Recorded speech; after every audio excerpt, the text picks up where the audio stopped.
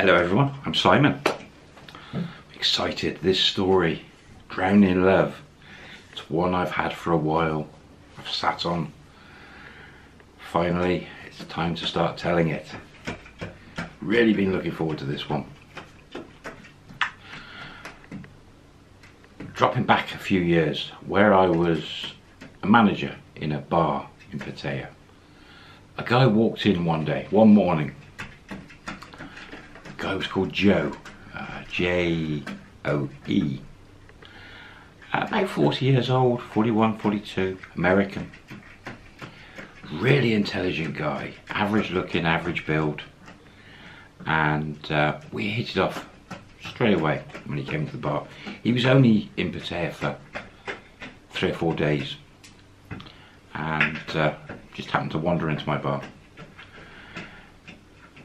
And he told me what he did for a living and started telling me some of the tales, and I was fascinated. It was sounded a fantastic life he had. He started off in the military in America.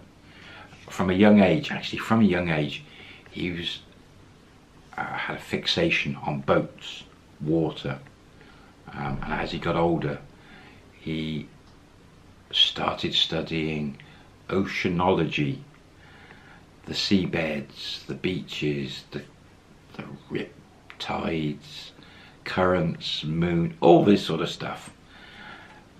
And he educated me over the few days. He went into the military and into the US Marine, USMA, so US Merchant, that's right, he was in Merchant Navy, US Merchant Marine Academies. 8 years, something like this, studying and taking exams, and put his whole life into this passion of his. He never married. He, few girlfriends, but he wanted to be a pilot, not of a plane, but of a ship, a boat, the big ships. His dream was the super tankers, the monsters of the sea. Many years studying, he came out of the military, finished at USMA, and landed a job with one of the cruise companies. He became a ship's master, onto a ship's captain. But he was very good with numbers, angles, and all his studies. He then started getting certified around the world at different harbours, getting the correct certification, so he could basically pilot any vessel into these harbours. Sounds like a glorified car park attendant to me. He was addicted to it. Any exam, certification, he would go for it. And he was telling me how these cruise liners, he would work for 6 weeks most of the time, get a 4-week break, and he'd spend the 4 weeks probably doing another certification. But he was from America, he was based on the East Coast. A lot of his work was around the Caribbean, all the different islands, and the southern parts of Americas, even South America. But often went across Australia, and then around parts of Asia. And he told me that the reason he was in Pattaya this visit, his father before him was in the military and had told him, you've got to go certain places in Asia. Amongst them were Bangkok, Pattaya and Phuket. So on this trip he'd been to Bangkok and he was in Pattaya, and in the future he would look at Phuket. That was in part of his plans anyway for the future. He said that he wanted, ideally when he was 45, 50, he wanted to live in Asia, but he wanted a certain job that was only for the elite pilots, where he would captain, master, either tankers or cruise ships from Japan, Korea, the eastern side of Asia, and pilot them down round by the Philippines, working their way down to Brunei, Indonesia, to Singapore. Singapore was a big hub, but he kept mentioning to me, and I didn't know, the Malacca Straits. So from Singapore, south tip of Malaysia, in the middle of the Indonesian sort of islands, there was this one little gap, as I called it, little alleyway that went up the side of Malaysia, with northern Indonesia island to the one side, Malaysia to the other, and you creep up towards from Malaysia to Thailand, and just this little gap was like a shortcut for the big ships and cruise ships that then could cut across to India, Goa, Sri Lanka, and onto the Suez Canal. But this one area, this route, was classed as the hardest for the pilots and of the ships, and it was the best paid. But he didn't want to stay in the States. He wanted to retire off to Asia somewhere, and that job was the one he was working towards. And over our 3 days, he mentioned it a few times, his plans in the coming years were going to be, all his holidays was learning all the coastlines on those routes, and trying to work right the way round. That was his aim. But he was a fascinating guy. He knew so much, and I learned so much in those few days. I left the bar scene then. A few weeks later, off I went. He went off, and we picked the story up. Probably a year later, the introduction of a young lady by the name of May, M-A-I. Now, May was a farm girl from the Isan area, northeast part regions of Thailand. Farming family. Now, they weren't well off, but they'd done well through the generations. They'd had land handed down to them, a little bit of money, but they had a lot of land and they rented it out, and it was just the mum and dad and May, the daughter, young teenager, and they decided that this daughter of theirs, they wanted to give her a head start in life. They didn't really want her being a farm girl and living in the villages. They wanted to give her an education, try and help her get a better life and a different life to theirs. So they decided, with some money they had, that they were going to send her to Bangkok to live with her auntie, the mum's sister, and to put her through an international school. So May, maybe 13 years old, shipped off to Bangkok and educated.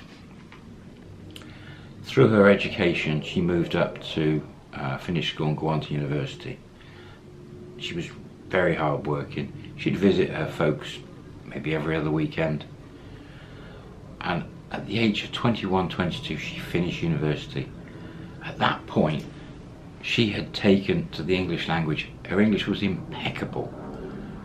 Even her tones and the way she spoke, it was absolutely first class. She'd done really well with languages. She was really good as well with numbers, sort of scheduling things, and very head screwed on.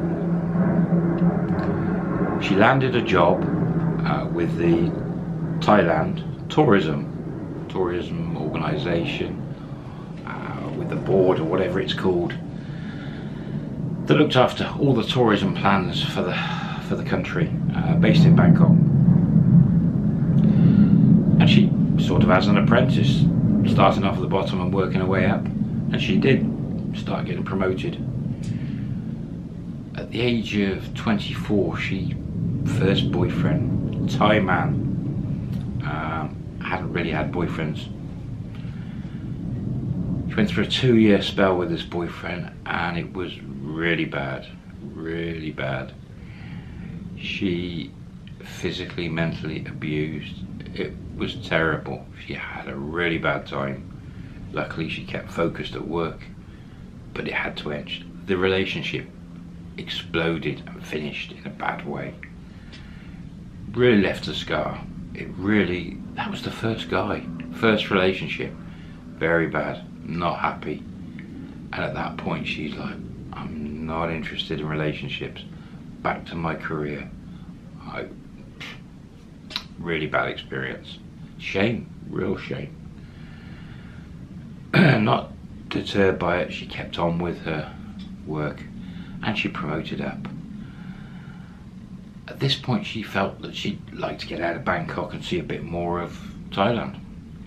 Opportunities were there for her within the tourist board, and she decided that she would go into the training side of things, and she would be moved about around the country, probably to the main tourist spots.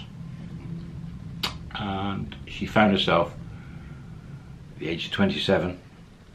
She's done a couple of places around the country, found herself in Samui, training there, loving it, doing really well, really well. Joe, he's wandering around all these islands, and you can imagine the man, I picture him with glasses and a notepad and a pen, looking in the coastlines and the beaches and measure how deep is it. But no, I think it was a bit more technical than that. He's wandered around all the Philippines and all the different parts, and he was on a 4-week holiday.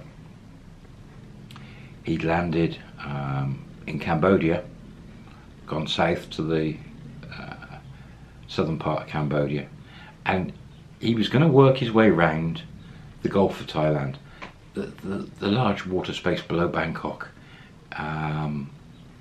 So you sort of got Pattaya on the one side, Hua Hin and the other side of Thailand there. Boats would come into the bottom of the Gulf and go straight up the middle to Bangkok and to Chonburi ports and things.